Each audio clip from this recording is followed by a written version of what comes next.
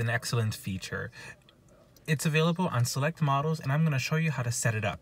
So, with a compatible device and in a vehicle equipped with it, all you have to do is make sure you open the tray and you can plug in your device using the genuine cable that comes with it.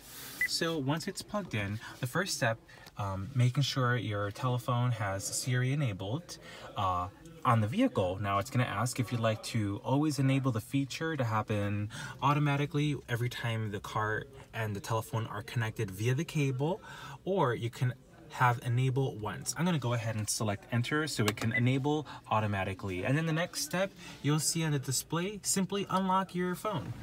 So I'm going to do that right now. Now it's unlocked.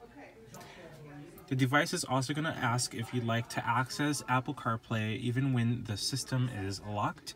And I confirmed. Now I have Apple CarPlay on the dashboard.